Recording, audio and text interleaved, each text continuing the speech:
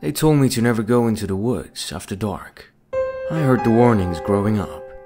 They said the woods were haunted, cursed by spirits of those who had vanished. But as a teenager, I never believed any of it. Ghost stories were for kids, right? One night, my friends dared me to go in. It was the usual dare.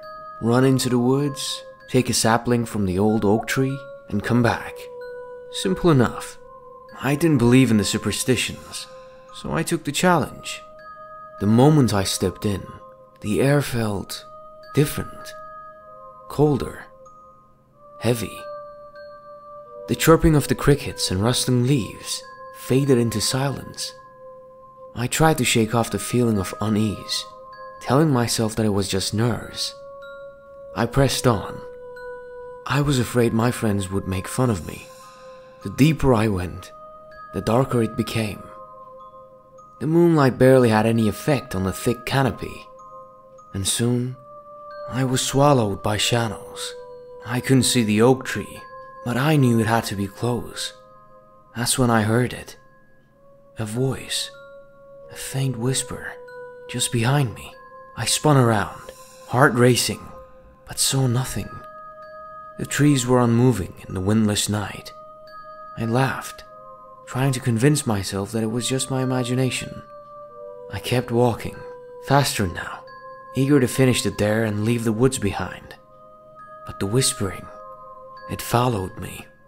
Soft at first, like a breeze, slipping through the branches, but growing louder, clearer with every step. Words I couldn't understand, but somehow I knew they were meant for me. I started to run, forgot all about the oak tree. All I wanted was to get out. The whispering became a chorus, echoing from every direction. I could feel something watching me, just out of sight, hidden in the darkness between the trees. The path back to the edge of the woods felt longer than I remembered. My feet pounded against the forest floor, breath coming in ragged gasps. But no matter how far I ran, the trees stretched endlessly before me, and the whispers grew louder. Then suddenly, they stopped. I stumbled to a halt, panting, and looked around. The silence was suffocating, but the whispering was gone. I took a deep breath, trying to calm myself, telling myself that it was all in my head. That's when I noticed them. Eyes, glowing in the dark, watching me from the shadows. Dozens of them, hundreds. Pale, lidless eyes, staring out from the trees, unblinking, unrelenting. Paralyzed with fear, I could barely breathe as they closed in. The whispering returning, louder than ever, surrounding me. The words were clear now, chilling in their clarity. You shouldn't have come.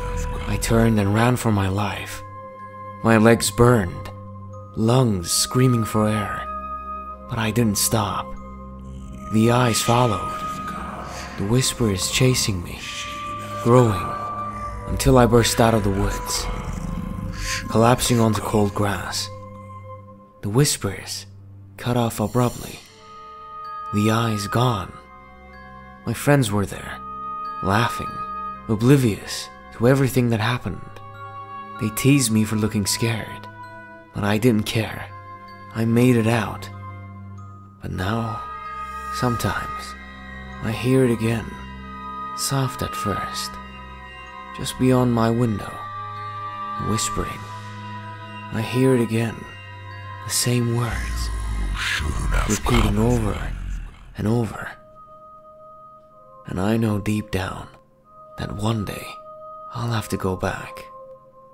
The woods aren't done with me yet.